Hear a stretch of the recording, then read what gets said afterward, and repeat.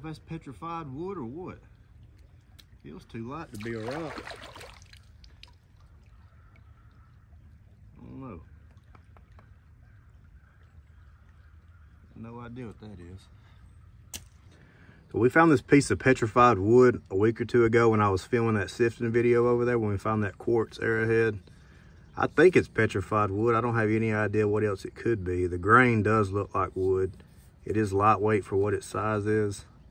And I Googled some pictures of petrified wood, and it could have some pretty colors on the inside. That's just green algae right there built up. But we're gonna split it open, check it out, see what's on the inside.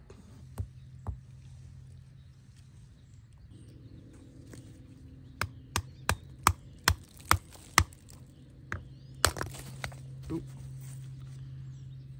Well, looks like nothing on the inside. Looks the exact same. Where'd that piece go? Well, I guess it looks like that. I thought we was gonna have some nice blues and greens. I didn't have a clue what to expect other than what I Googled. Well, that was a dud. And there's the inside piece. Right up here.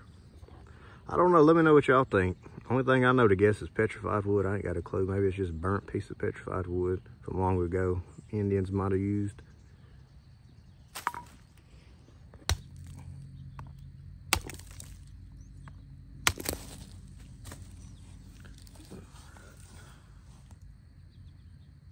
It don't look no different on that strike.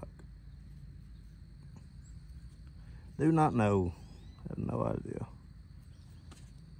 Let me know in the comments if y'all know what this is.